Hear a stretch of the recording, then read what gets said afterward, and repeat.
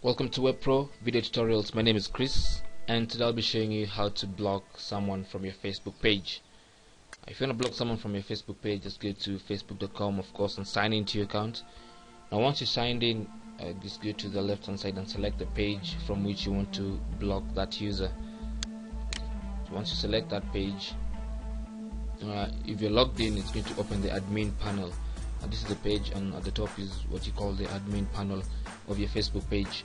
In the admin panel, just go look for this section that says get more likes. It's somewhere right here with the promote page and that thing. So in this section, there's a link there that says say likes.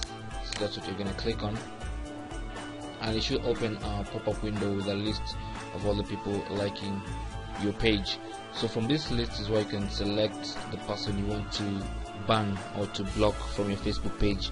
For example, if I want to block this contact, I'll use this wheel icon here. When I click it, just select the option that says remove. So when I select that option, Facebook will give me yet another pop-up window that will ask me if I'm sure I want to remove that contact from my page.